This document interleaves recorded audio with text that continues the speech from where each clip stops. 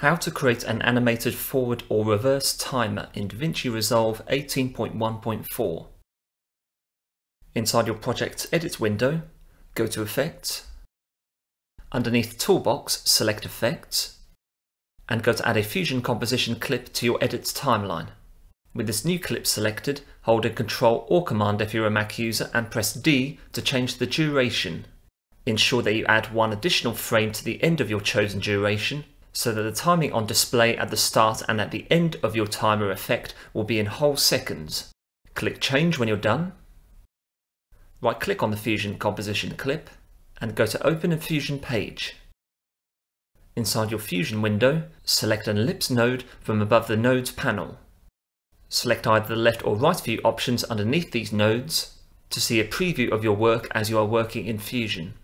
With the Ellipse 1 node selected, under Inspector and Controls, we will first incorporate the animated circular line which appears around the time.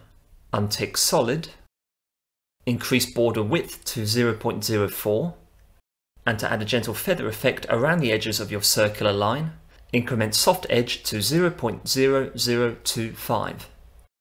Ensure that your red frame pointer on the Fusion timeline is positioned at the start of your video clip, here in this example, frame 0.0.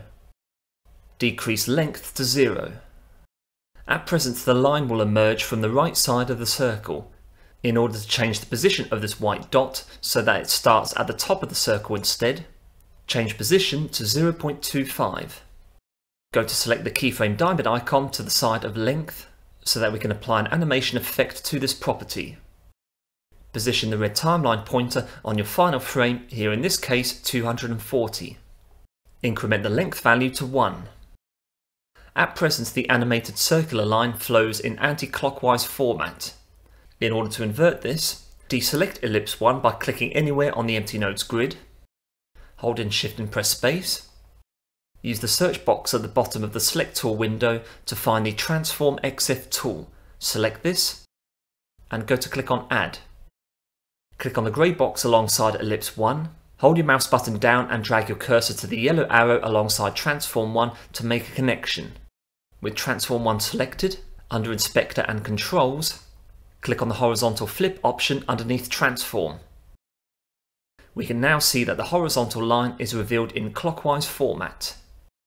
Before adding the inner shaded section of our timer circle, we need to ensure that the white circle effect which reveals as the timer runs appears in front of this. In order to make this work, disconnect Transform 1, hold in Shift and press Space, and go to add a Merge tool. Connect Transform 1 to the green foreground arrow of Merge 1, so that the white ring appears in front of the shaded circle that we will add later on. With Merge 1 selected, hold in Shift and press Space, and go to add a second Merge tool, which should be automatically connected via the yellow background arrow. Connect Merge 2 to Media Out 1. We will use the second Merge tool to connect the running timer that we will add later on. Deselect your nodes, select Ellipse 1 only, hold in Ctrl and press C to copy. Deselect this node, and hold in Ctrl and press V to paste. We will use this duplicated ellipse node to create the shaded inner section of your timer, appearing behind the timecode itself. With the duplicated ellipse node selected, go to Inspector and underneath Controls, tick Solid. To change the colour of the ellipse, deselect the duplicated ellipse node, go to add a background tool from the nodes options above, and connect the duplicated ellipse node to this via the Effect Mask arrow. Select the background node. Underneath Inspector and Colour, rather than changing the colour of this particular circle, I will simply add some transparency to this. I will decrease the alpha value therefore to 0.75. Connect background 1 to the yellow background arrow alongside Merge 1, so that the animated white circular line appears in front of this. Disconnect your nodes, go to select a Text Plus node from the options above the nodes grid. Connect this new tool to the green foreground arrow of Merge 2.